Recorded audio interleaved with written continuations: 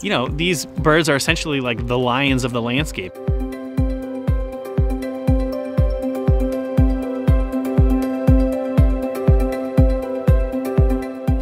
My name is Nick Lund, and I'm the Advocacy and Outreach Manager for Maine Audubon.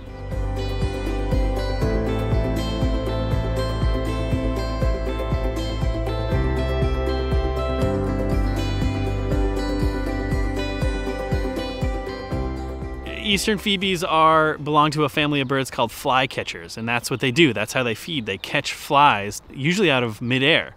And, you know, catching a fly out of midair is really hard to do. You need to have specialized eyesight to be able to judge where the fly is or the bug in midair, where it's going. And you need to have the agility in your flight pattern to be able to pick it off, because bugs don't want to be eaten. They are zooming around trying to avoid you, and you have to be able to stop and start in midair, judge where the bug is and where it's moving, and snag it. And that's what flycatchers do. That's what Phoebes do. They're really good. They sort of have sort of blunt feathers. They're not built for super high speed. They're not built for some of the other specializations that different birds are built for. They are built to identify a bug moving around in midair and have the aerodynamics to follow it where it goes, pick it off in midair, and bring it back to their babies. Once a bird's eggs hatches, it's the parent's job to get those babies fed as quickly as possible so they're big enough to fly on their own. You know, being in the nest is not a very safe place for a baby bird. They're vulnerable to predators and things, and so a parent needs to feed it constantly to give it the strength so it can grow and fly on its own.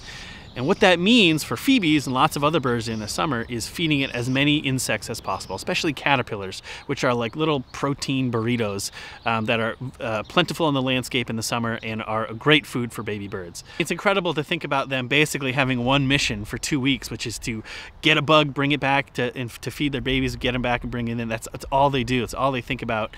And this point in the summer, it's a very crucial point. It's actually a time of year when sometimes you hear less bird song, so in early spring you see these birds are attracting mates, they are singing loudly, they're defending their territories, and then they don't really have time to sing anymore. They are flying back and forth, they are grabbing bugs and feeding, and there's no time to do anything else. And so in early June and July, some of the bird song actually quiets down because the birds have just other things on their mind other than singing. A lot of flycatchers can't be super choosy, right? You're out there and whatever flies by, you can grab. Sometimes it's a small little gnat or fly or something. Sometimes it's a bigger insect like a dragonfly. That's a good sized meal for a small bird. Scientists are really waking up to the importance of insects to birds in just the past couple of decades. We now know that having healthy populations of insects, especially caterpillars, is crucial if you want to have baby birds. That's what they eat. And so things that reduce the amount of caterpillars on the landscape can be very harmful to growing birds. That means a couple things. That means pesticides, right? So for using pesticides to kill all the insects on your landscape, you're simply not going to have the food to grow baby birds. It just doesn't work like that. The other thing is if you have too many invasive plants or non-native plants. So insects and plants have this complex sort of arms race relationship where you need to have certain plants to grow certain types of insects.